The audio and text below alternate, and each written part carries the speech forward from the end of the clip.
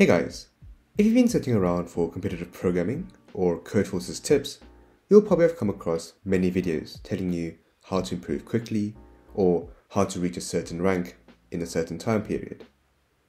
However, most of these videos just tell you to either solve more problems, learn from problems, or learn from editorials, or some combination of these.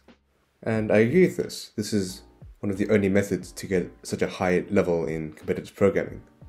But let's be honest, who has time for grinding through all these many problems?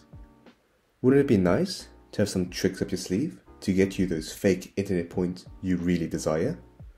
Welcome to Nearly Illegal Tips to Improve Your Codeforces Rating, Video 1, Sample Cases.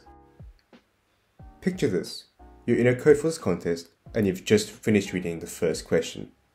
After finishing reading it, you think to yourself, I have absolutely no idea what is going on. I don't know what the solution is, I can't think of any way to start with this problem, and I'm going to give up. For example, check out this question. Find two integers x and y, such that 1 is less than or equal to x and y, and those are less than or equal to n, such that x to the power of y times y plus y to the power of x times x equals n. When I first saw this question in a contest, I had no idea what to do. It was such a weird question, and I had seen nothing like this before, so I first went to the sample cases. Here are the sample cases given in the question. Do you recognize anything interesting about these samples?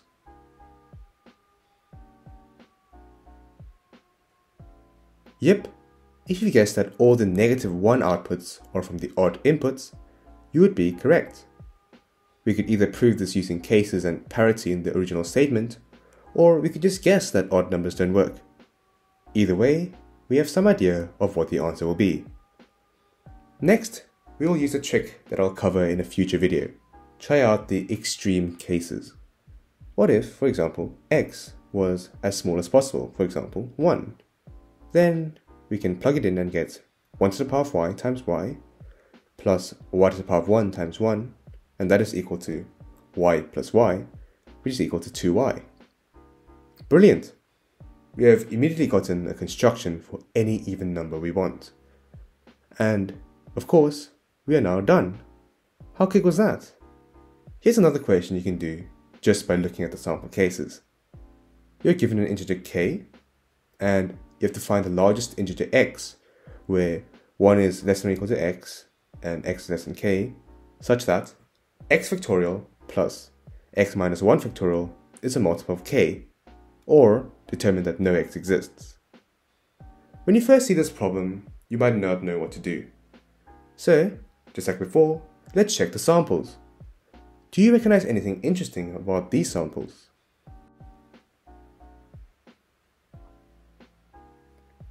Yep, this one was probably much easier to notice. Realize that every output is just the input minus 1. We can now just guess the solution and code up a one-liner and get our 3 points, or we can try and convince ourselves why this is true. Either way, we realize that we can go from having no idea what to do in a problem to nearly solving it just by checking out the test cases. I hope this was a cool and informative video, and please stay tuned for the next video in this series. Thank you.